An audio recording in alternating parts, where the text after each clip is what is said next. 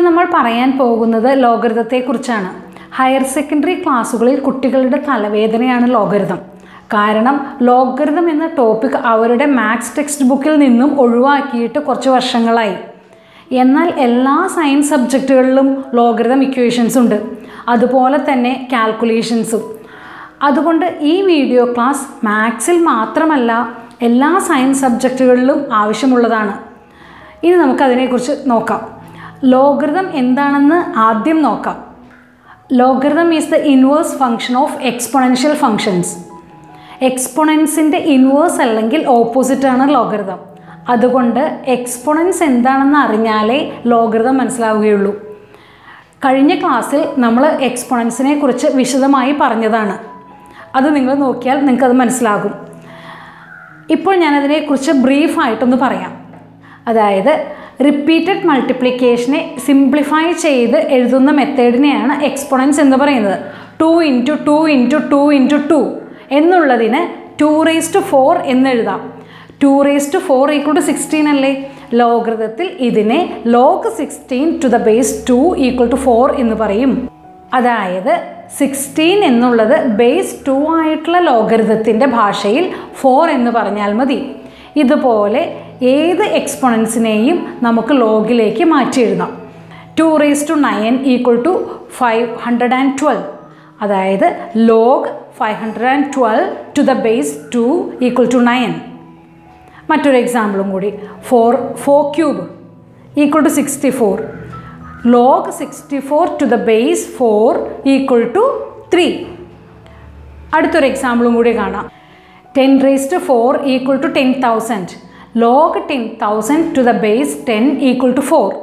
ഇനി 3⁴ = 81. log 81 to the base 3 = 4. ലോഗരിതത്തിൻ്റെ ബേസും എക്സ്പൊണൻസിൻ്റെ ബേസും same ആണ്. ഇപ്പോൾ നിങ്ങൾ ഇത്രയും എക്സാമ്പിളിൽ നിന്ന് പഠിച്ചില്ലേ, മനസ്സിലായില്ലേ? ഇനി നമുക്ക് ഒരു കാര്യം കൂടി പറയാം. ഈ ലോഗരിതം കണ്ടുപിടിച്ചത് ജോൺ നാപ്പിയർ എന്ന മാത്തമാറ്റീഷ്യനാണ്.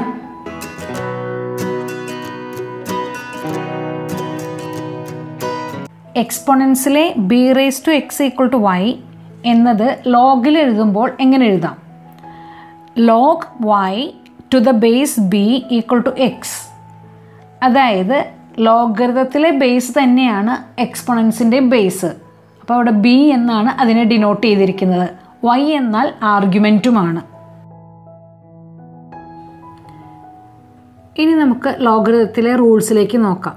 First rule, log b to the base b = 1 ആണ്. എക്സ്പൊണൻഷ്യൽ ഇക്വേഷനിൽ b⁴ എന്നുള്ളത് b ആണ്. നമുക്കതിന് ഒരു ഉദാഹരണം നോക്കാം. log 2 to the base 2 = 1. നമുക്കറിയാം 2⁴ = 2 ആണ്. അപ്പോൾ ഇതിൽ നിന്ന് എന്താ മനസ്സിലായത്? ലോഗരിതത്തിൽ ബേസും ആർഗ്യുമെൻറ്റും സെയിമായി വന്നാൽ അതിൻ്റെ ആൻസർ എപ്പോഴും 1 ആയിരിക്കും. ഇനി നമുക്ക് സെക്കൻഡ് റൂളിലേക്ക് കിടക്കാം. log 1 to the base b = 0 ആയിരിക്കും. അതെങ്ങനെയാണ് വന്നത്? b⁴ = 1 ആണെന്ന് നമുക്കറിയാം. അതുപോലെ എക്സാമ്പിൾ എടുത്താൽ log 1 to the base 2 = 0. എന്ത് ⁻0 എന്ന് പറഞ്ഞാലും 1 ആണ്. അത് കാരണം log 1 = 0 ആയിരിക്കും. ലോഗരിതത്തിൽ ഏത് ബേസ് വന്നാലും ആർഗ്യുമെൻറ്റ് 1 വന്നാൽ നമുക്ക് ആൻസർ എപ്പോഴും 0 ആയിരിക്കും.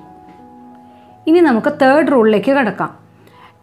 log a⁻n to the base b = n × log a to the base b.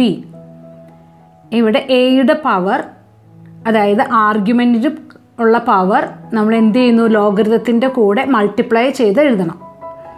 ഇനി അതിൻ്റെ ഒരു എക്സാമ്പിൾ നോക്കാം. log 4³ to the base 2.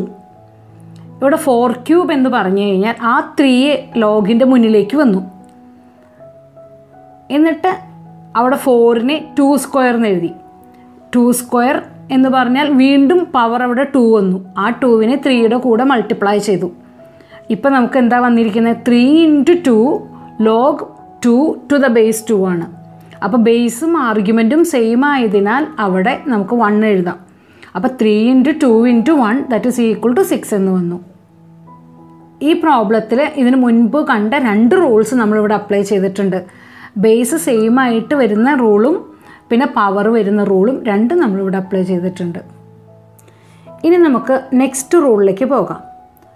Log X Y equal to log X plus log Y. അതായത് എല്ലാത്തിൻ്റെയും ബേസ് സെയിം ആയത് കാരണം പ്രത്യേകം വീണ്ടും വീണ്ടും ബേസ് എടുത്ത് പറയുന്നില്ല. ലോഗരിതത്തിൽ മൾട്ടിപ്ലിക്കേഷൻ വരുമ്പോൾ ഇൻഡിവിജ്വലി ലോഗരിതത്തിൽ അഡീഷനാണ് ആകുന്നത്. ഇനി അതിൻ്റെ നമുക്കൊരു എക്സാമ്പിൾ നോക്കാം. Log 32 to the base 2. ഇനി എല്ലാത്തിൻ്റെയും ബേസ് 2 തന്നെയാണ് ഇവിടെ വരുന്നത്. അതിനെ എങ്ങനെ എഴുതാം? Log 8 into 4.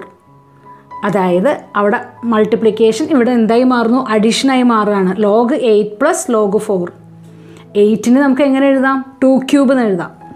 അപ്പോൾ 2 ക്യൂബ് എന്ന് എഴുതുമ്പോൾ നമ്മൾ ലോഗ് 2 ക്യൂബ് എന്ന് വരുമ്പോൾ 3 ഇൻറ്റു ലോഗ് 2 എന്ന് വരും. അപ്പോൾ 2 ടു ദ ബേസ് 2 ആയത് കാരണം അവിടെ ആൻസർ 3 ആണ്. ഇനി അടുത്തത് നോക്കൂ. ലോഗ് 4. ലോഗ് 4നെ എങ്ങനെ എഴുതാം? 2 square that is equal to 4. അതായത് അവിടെ എന്ത് വരുന്നു? 2 സ്ക്വയറിൻ്റെ സ്ക്വയർ 2 ആണ് അവിടെ വരുന്നത്. കാരണം ബേസ് എല്ലാ ദിക്കിലും 2 തന്നെയാണ്. 3 plus 2 that is equal to 5 answer. ഇനി നെക്സ്റ്റ് റൂളിലേക്ക് കിടക്കാം. ഇപ്പോൾ മൾട്ടിപ്ലിക്കേഷൻ്റെ റൂളാണ് നമ്മൾ കണ്ടത്. ഇനി ലോഗരിതത്തിൽ ഡിവിഷൻ്റെ റൂള് നോക്കാം. Log X by Y equal to log X minus log Y. എല്ലായിടത്തും ബേസ് സെയിം ആയതിനാൽ വീണ്ടും എടുത്ത് പറയുന്നില്ല. ഇനി നമുക്ക് അതിൻ്റെ ഒരു ഉദാഹരണം നോക്കാം. ലോഗ് 16 ബൈ 8 ഈക്വൽ ടു എങ്ങനെ എഴുതുന്നേ? Log 16 minus log 8. അപ്പോൾ 16 എങ്ങനെ എഴുതാൻ പറ്റും? 2⁴ ഈക്വൽ ടു 16. അപ്പോൾ അവിടുത്തെ 4 ആണ് നമുക്കിവിടെ ആൻസർ ആയിട്ട് വരുന്നത്. 8നെ എങ്ങനെ എഴുതുക? 2 ക്യൂബ്. എക്സ്പൊണൻഷ്യലിൽ 8 എന്ന് പറഞ്ഞാൽ 2 ക്യൂബാണ്. അപ്പോൾ നമുക്ക് ഇവിടുത്തെ 3 വരുന്നു. അപ്പോൾ 4 മൈനസ് 3 ഈക്വൽ ടു 1. ഇതുവരെ ലോഗരിതത്തിൻ്റെ ബേസിക് റൂൾസാണ് നമ്മൾ കണ്ടത്. ഇനി ലോഗരിതത്തിനെ പല രീതിയിൽ നമുക്ക് എഴുതാം. അതിൽ ഫസ്റ്റ് മെത്തേഡാണ് binary logarithm. Binary ലോഗരിതത്തിൽ log X to the base 2 എന്നാണ് നമ്മൾ സാധാരണ പറയണേ. അവിടെ എപ്പോഴും ബേസ് 2 ആയിട്ടാണ് വരുന്നത്. ഇനി നാച്ചുറൽ ലോഗരിതം. അതിൻ്റെ ഉള്ളിൽ log X to the base E. അവിടുത്തെ ബേസ് ഇ ആണ്. ഇ എന്ന് പറഞ്ഞാൽ ഓയിലർ നമ്പർ എന്ന് പറയും. അതിനെക്കുറിച്ച് ഞാൻ പിന്നീട് വിശദമായിട്ട് പറഞ്ഞു തരാം. ഇനി സാധാരണ നമ്മൾ എഴുതുന്ന ലോഗരിതം അതിനെ കോമൺ ലോഗരിതം എന്നാണ് പറയുക. Log X to the base 10. അതിൻ്റെ ബേസ് എപ്പോഴും 10 ആയിരിക്കും. നേരത്തെ നമ്മൾ കണ്ട റൂൾസ് എല്ലാം ബേസ് സെയിം ആയിട്ടുള്ള റൂളാണ്. ഇനി നമുക്ക് ഇഷ്ടമുള്ളൊരു ബേസിനെ കൊടുക്കണമെങ്കിൽ നമ്മൾ എങ്ങനെയാണ് ചെയ്യേണ്ടത്? ഇപ്പോൾ log A to the base B എന്നുള്ളതിനെ log A to the base E divided by log B to the base E എന്ന് എഴുതാം. അപ്പോൾ അവിടുത്തെ ബേസ് ആയിട്ടുള്ള ബി താഴേക്ക് ലോഗരിതമായിട്ട് വന്നു. രണ്ടിൻ്റെയും ബേസ് എന്തായി മാറി? ഇ ആയി മാറി. ഇപ്പം ഇനി നമുക്കൊരു ഉദാഹരണം നോക്കാം. Log A to the base 3. നമുക്ക് 3 എന്ന ബേസ് ഇവിടുന്ന് മാറ്റണം. എന്നിട്ട് നമുക്ക് അതിനെ നാച്ചുറൽ ലോഗരിതമിലേക്ക് കൊണ്ടുവരണം. അപ്പോൾ നമ്മൾ എന്താ ചെയ്യുക? Log 8 to the base E divided by log 3 to the base E ഇങ്ങനെ എഴുതാം. ഇങ്ങനെ എഴുതുന്ന ഈ റൂളിന് പറയുന്ന പേരാണ് ബേസ് ചേഞ്ചിങ് റൂൾ. ഇനി ബേസ് ചേഞ്ചിങ് റൂളിൻ്റെ ഒരു ആപ്ലിക്കേഷൻ നോക്കാം. അതായത് log B to the base A into log A to the base B equal to 1. എങ്ങനെയാണ് ഈ 1 വന്നത്? ഇവിടുത്തെ രണ്ടിടത്തെയും ബേസ് ഡിഫറെൻ്റ് ആണ്.